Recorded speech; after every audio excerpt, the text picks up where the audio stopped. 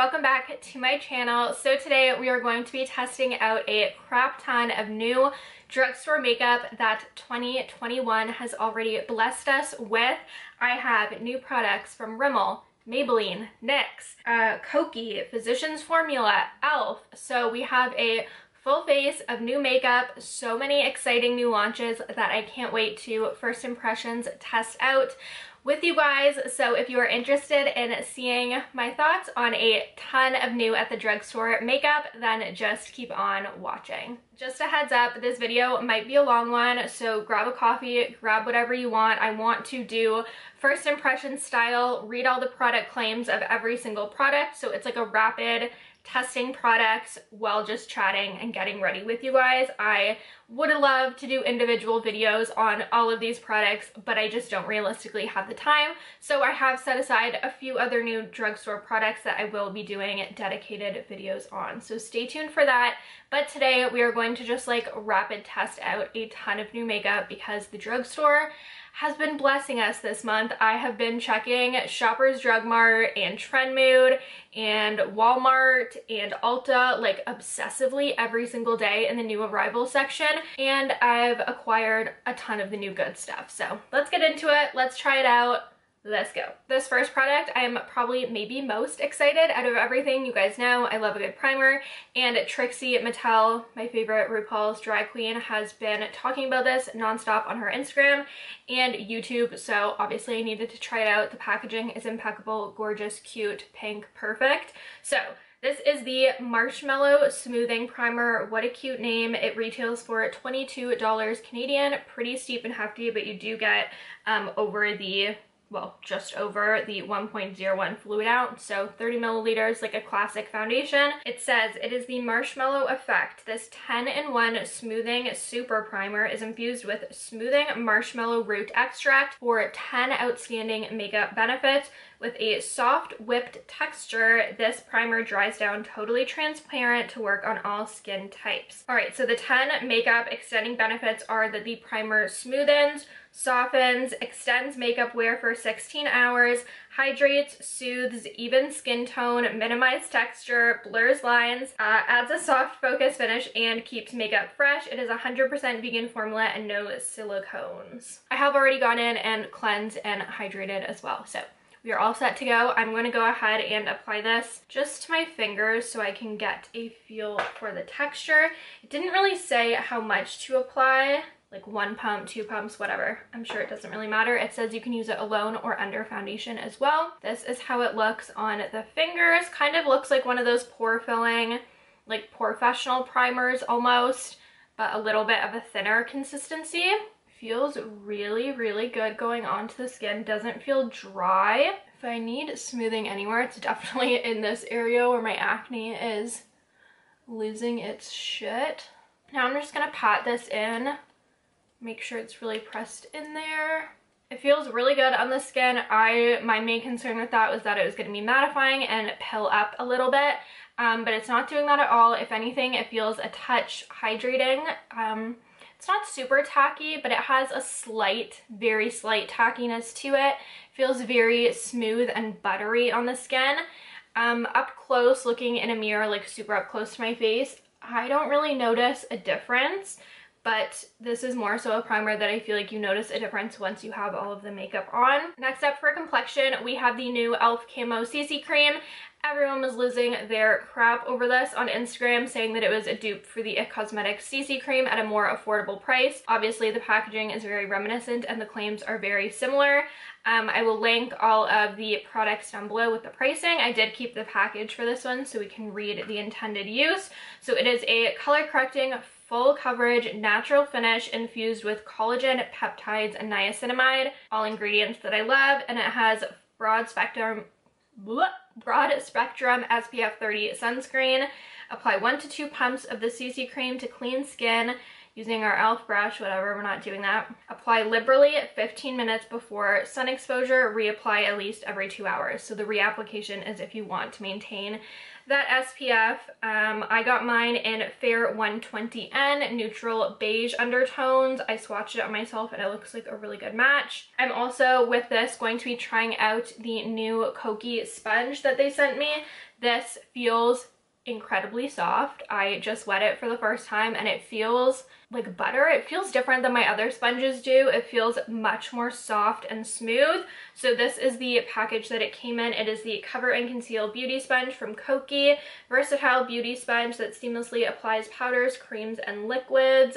Dampen prior to application. Alright, so I applied just a little dot guy. Very similar consistency to the CC cream as well. Looks super similar. Okay, let's apply this. So far so good. That is one little pump applied. I think it actually looks really, really good. I freaking love this sponge. It feels so nice and soft and hydrating. And I really like how that CC cream looks, at least with the primer so far. It's looking very smooth, dewy. It's a good color match for me. Maybe a touch light. Yeah. Okay, let's continue applying a little bit more. I'll do like a half pump more for my forehead because we have a concealer to test as well. So looking on camera as well as looking in my mirror super close up, I freaking love how this looks. My skin's not the best right now and it's also pretty dry, and this isn't clinging to any dry patches. Maybe it's the combination with the sponge and the primer, but whatever it is, I really, really like how this looks. I think it's the perfect everyday. I think e.l.f. knocked it out of the park. I will be doing a wear test today. None of these products like have super crazy long wearing claims. I guess the primer says that it's going to make your makeup last longer. Anyway, we're going to do a wear test anyway because it is 3 as I'm filming this and I'm going into a shift at work. So I'll be doing work for a couple hours. I'll be wearing a mask, so we may as well do a wear test. Next up, we have a new concealer from Rimmel London. This is their Lasting Radiance Concealer and Eye Illuminator. So excited about this. I love a good natural radiant concealer. So I purchased mine at Shoppers, but on the Rimmel London site it says that it retails for £5. Don't remember exactly how much I got it for, but I'll link Shoppers down below. It says that this concealer instantly illuminates the skin for a fresh and radiant look. It conceals and illuminates. It is skin brightening. It has vitamin C to erase signs of tiredness, radiant pearls for a fresh glow, and it is full and flawless coverage. So we love full coverage with a luminous finish. That's like pretty much my ideal.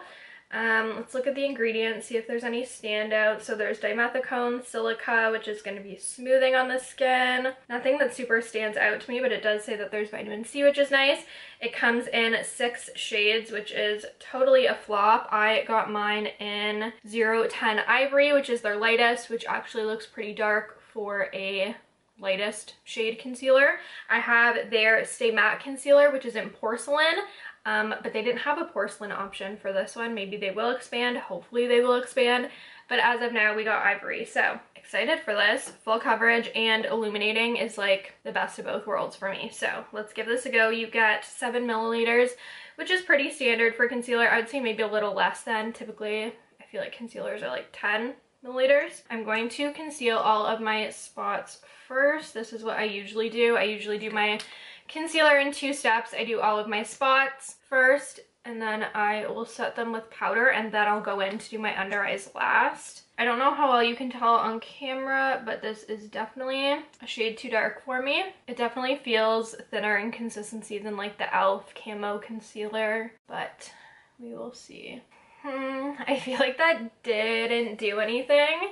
I can still see all of my spots. If anything, they just look a little darker because this is a darker shade than I'm used to. I'm gonna go ahead and apply another layer just to give it a go. And if we can't build up coverage, I might just build up the e.l.f. CC a little bit. And I'm tapping super, super lightly so that I'm not removing any product. I don't know if I'm crazy, but I just really don't see that giving me any coverage. Maybe I'll look back when it did up here a little. Maybe I'll look back when I'm editing and decide that I'm crazy. You guys let me know. I feel like that didn't give me any coverage. I've decided though that I'm not gonna go in and build up the CC because I do have a powder foundation to use. I forgot. So that'll give me the coverage that I want. So I'm just gonna go in with the concealer a little bit under my eyes. I'm not gonna mix it because I feel like that's cheating. We'll just have dark under eyes. It's fine. Pretty orange toned. I feel like you can't tell on camera, but in person it's pretty orangey. Let's blend this out. I really, really like this Kokie sponge. I don't hate that for the under eyes. It didn't darken it. I don't think it didn't brighten, but I don't think it darkened it. So I'm not mad at that at all. I thought it would look really bad on the under eyes, to be honest, but I think it looks really nice. It's very smooth. Other than not really providing coverage from what I can tell thus far, I don't think this is bad. It's not cakey. It looks really nice and healthy under my eyes. So if you don't like a lot of coverage, this might be a good one for the under eyes. I'll definitely keep playing around with it, but first impressions, not impressed just because it doesn't meet the full coverage claim for like my acne spots. But for an under eye concealer, I think it looks nice even though it's dark. If it was like my true shade, I think it would be really nice. So I don't know. Next up, to set the face, we have two powders that Kokie kindly sent over. So we have the Kokie setting powder in translucent, a lightweight sheer finishing powder with a natural finish to prolong the wear of makeup. Can be worn over foundation or worn alone. So we're going to use that just to set the under eyes with the sponge. And then we also have the Kokie pressed powder foundation. This is a new product from them. I have mine in warm beige 20W. I read that and was very worried because I'm never a shade that's called beige, but it looks like a perfect match. So, but first we're gonna go ahead and set the under eyes with my Kokie translucent setting powder. I've been really into trying new setting powders for some reason. I feel like it's such a boring product to try new things, yeah, such a boring product to like experiment with and play around, like it's just a setting powder. But I've been into it for some reason. I've been into finding new ones that I like. Okay. Gonna go ahead and even out any creases that we might have because I'm a creasy bitch. Get tons of creasing no matter what. And I used to do the whole baking thing, which is kind of ridiculous because I have such dry skin. I should not be doing that. It's not made for someone like me. I mean, do what you want, but yeah. Anyway, I have been into just doing this where I just take like a decent amount of powder and just look up and press it in, and then I don't really wipe anything away. I just really press it into the skin and let it sit there, and I find that works best for me rather than like applying a crap ton of light powder and then letting it sit and then dusting it away. I just like doing it with a sponge and pressing. I think it looks ridiculously good. I don't know if it's a combination of the powder with the concealer, with the primer, with the smoothing everything, but it looks so blurred and flawless. It does look like it darkened my under eyes a touch. I don't know if you can tell, but even on my sponge, you can see it added a little bit of darkness. So I think the powder dries down a little bit darker than it shows in the container, but I think it looks really smooth, super soft and blurred. So feeling really good about the whole situation so far. And then we have the pressed powder foundation, which is super new to them, and this retails for $13. It looks like it only comes in 7 shades, which is definitely not ideal. Hopefully they expand from there, because this is 20W and it looks like the darkest it goes is 40W, and I'm super fair. This looks like it's the 4th lightest shade, so like in the middle shade of all the shades. So I'm confused by that because this doesn't look that dark. The description says that it is a natural soft matte finish powder foundation formula. It is a breathable lightweight powder that gives a silky texture and is buildable from sheer to medium coverage. Soft blurring effect reduces the appearance of fine lines and smooths the skin appearance. Silky texture, soft matte finish, soft blurring effect. So I feel good about that. Normally I don't like a soft matte finish, but with powder that's usually what you're gonna get. Sounds pretty similar to my MAC Studio Fix, which is my holy grail press powder, and we're just gonna press it into the skin like so. I don't like to do like blurring, buffing motions. I like to just press in my product, mostly just for my acne so it doesn't like disrupt anywhere that I've put it. But To each their own. Here's how we're looking with the powder added. I think it looks really good, you guys. Looks pretty identical to when I set with my MAC Studio Fix. I think it looks really nice. Definitely smooths and blurs the skin. I feel like that's the vibe of today. That's like what everything is made to do, and it's achieving it. I think it looks really nice. I feel really good about both of those powders. I would just love for them to expand the shade range on this guy. The next two products I actually don't have anything new for. Bronzer and blush are the only two products that I don't have a new product to try out. So I'm just gonna hop off camera super quickly. I'm gonna cheat and use two products from Dior, which is just stupid because this is a drugstore video, but we're not gonna show it, so it's fine. I'm gonna use my Dior Backstage Contour and my Dior Color Awakening Rosy Glow Backstage Blush because they are my favorites. Don't tell anyone, it's still a drugstore video. I'll be back in a second. Bronzer and blush is all on. We are looking more lively and awake. So the next product we have to go in with and test is a highlighter. This is a new highlight from Rimmel. This is their Highlight Buttery Soft Highlighting Powder, and mine is in 001 Stardust. My shoppers had two different shades. This was the lightest of the two, obviously. Still pretty golden, but more of like a champagne gold, depending how you look at it. Hopefully not too dark for me. I'm gonna go in really light-handed just to see how we feel. I probably won't be able to use it on like the Cupid's bow or the nose, because you can really tell when a highlight's like a little too dark for me in those areas. So I'm going to use my favorite highlight brush, my Morphe R36. So I'm really tapping this off. I've never tried a highlighter from Rimmel. I don't think they've had any previously. I could be wrong. That actually looks gorgeous. I don't think that's too dark for me. I will try it on the nose a little bit because it doesn't look too dark on camera or in the mirror. It looks really, really gorgeous on the skin. It's like almost undetectable on the skin. In person, like texture wise, you really can't, like obviously you can tell I'm wearing highlight, but it looks very smooth and buttery and like natural on the skin, even though it's like a popping highlight. So that's usually what I look for in a highlight. Now we are ready to go in with brows, and next to the NYX primer, this is probably the other product that I'm most excited for. I have been hearing incredible things about both of these products and they are so up my alley. So we have the new NYX, the Brow Glue. They killed this packaging, so cute and aesthetic.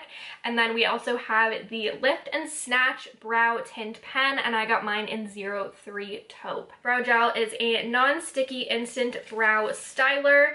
It says it styles brow hairs and sets them into place. Non-sticky, transparent formula with a precise spoolie for easy application. Love, hopefully it does what it says. I've heard it's amazing, so I'm sure it will.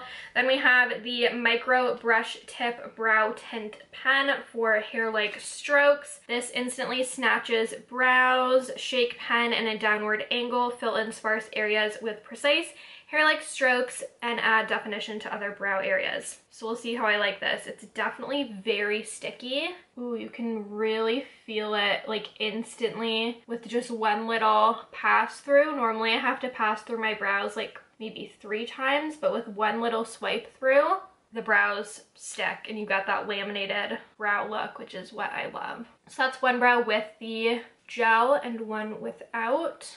I really like this so far. I'm gonna let it dry down while I do the other one, and then I'll pat on it to see what kind of texture the brows are. If there's any like clumping, then I will not be a fan. I don't mind if they're like hairspray held in place. I kind of like that. I just don't want them to be clumpy. I absolutely love this tiny ass spoolie too. It's like the perfect size.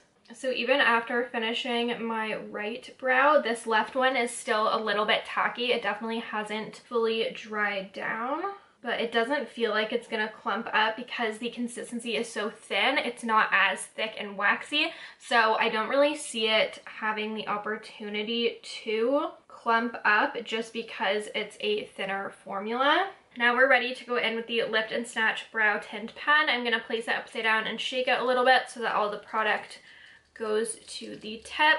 And this is a much smaller tip. You probably can't even see it. It's a much smaller tip than any other brow pen that I've played around with. Definitely a lot smaller than the ColourPop one. Ooh, okay, I'm so excited for this. This is how it looks with the Lift and Snatch applied on one brow and no product, just the gel in the one brow. I love the consistency and the ease of use with this pen, but I don't love the color. For being taupe, I think that it's much too warm for me. Hopefully you guys can tell, but my real hairs are very light blonde, cool toned. I don't have warm in my brows at all, so I might need to go back and get the blonde one and try it out with that. I thought taupe is usually a safe option for being like super cool toned. Usually blonde is going to be more warm, but this almost looks like a caramel, like auburn color to me. So I'm gonna go ahead and film the other brow, but I think I definitely need to get a different color in this, so I'll probably go pick up blonde and hopefully that'll be a better match. I absolutely head over heels love this product, both of them, and the formulation.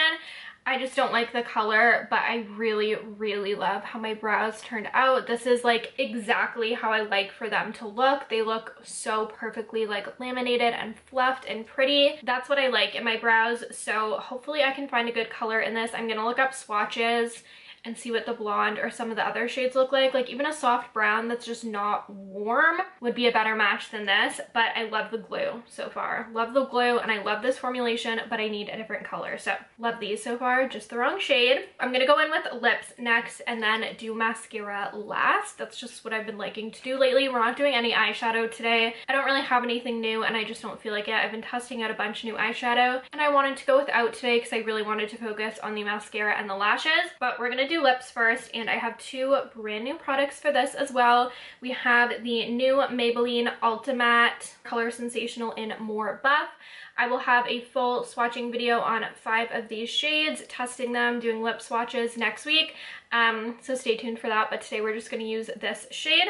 And then I also have the new from Physicians Formula Diamond Mineral Wear Lip Plumper. They came out with 2 shades of this. Obviously I got the super pink one. They also have a very light pink clear one, but this one is in the shade Pink Radiant Cut, and it is a super sparkly pink lip plumper. So super excited to pair these together. I've been loving this lip formula, super nice and creamy, more like matte and really wearable throughout the day. I'll have my full video on these next week, as I said, but we're just gonna go in with this shade today, which is More Buff, nice warm nude. I already know my thoughts on these. I really like that color, so I won't go on about that because I will have a full separate video on that. But let's try out this Physicians Formula Diamond Plumper. I'm gonna pull up the product info on this, see if there's any like crazy claims. It is an ultra hydrating hybrid lip gloss. Plumper delivers nourishment while enhancing lips for a naturally full pout. Helps lips appear smoother and hydrated, and it is vegan. So no crazy claims, just going to hydrate and plump up the lips. I also think this packaging is super cute. I feel like I didn't really show you guys. It looks like a little crystal, like a little clear quartz. Super pretty. This is a lighter gloss formula. It's not like a thick lip lacquer. It's more of like a lip oil consistency almost. It's a much thinner gloss, which is usually what I prefer. Here's how the gloss is looking. It definitely has a very slight tint to it. So if you like any type of, like if you want a clear gloss, get the other one. But if you want any type of color or pink, get the dark pink. It's really more sheer than it looks in the tube. Feels very nice and plumping, not a painful plump. I hate super hurting plumping glosses. This isn't one of those. This one is a little bit lighter and more natural, if you will. So really like that. And then the last product that we have to test is the product that I'm probably most excited about for this video. This has been blowing up on YouTube, TikTok, everywhere. This is the new Maybelline Sky High Mascara. I have the little cartridge here. This mascara gives limitless length, full volume. It has a flex brush, which we love because you can get really into the inner corner. First mascara made for full volume and authentic length. Custom flex brush grips and extends every lash. Formula made with bamboo extract and fibers. Gives authentic impact, no clumping, smudging, or flaking, up to 24-hour wear. Everything I want in a mascara. They killed the packaging. This is so cute and aesthetic. I freaking love it. Just says Sky High, and then that there is what the wand look like.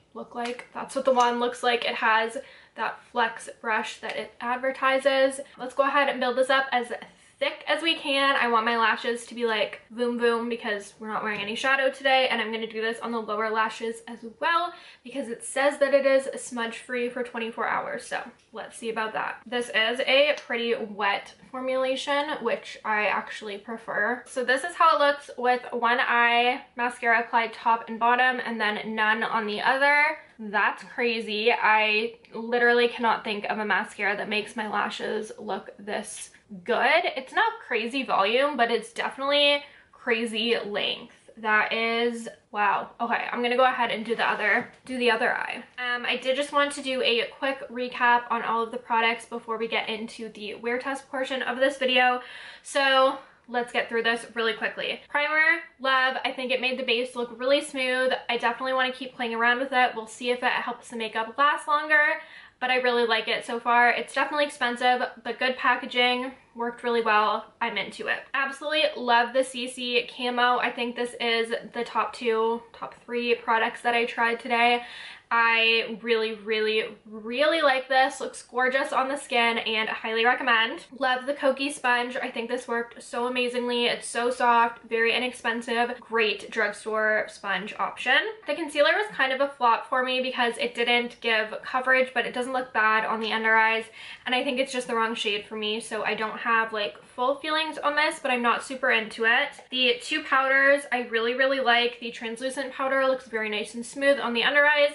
The foundation powder looks really nice on my skin. I definitely like both of these. I really like the highlighter a lot more than I thought I was going to. Really good price on this, so I definitely recommend this. Brow products, we know I love the brow glue. Is probably my next favorite product that we tried today. I think it's really gorgeous. Great product from the drugstore. Love the brow pen, but I need a different shade. Both of the lip products I love. I don't know if I'm like obsessed with these or you need them, but they're both really good. New releases, like them a lot. And then the mascara, holy crap, I'm obsessed with this. I didn't think my lashes could even look like this. I'm really in love with this. So out of everything I've tried, I would say my top 3 products today have been the e.l.f. Camo CC, the brow glue from NYX, and the Maybelline Sky High mascara. So these 3 products are absolutely incredible. If you're gonna pick up anything from this video, definitely these 3. So good from the drugstore. I will talk to you guys in a few hours.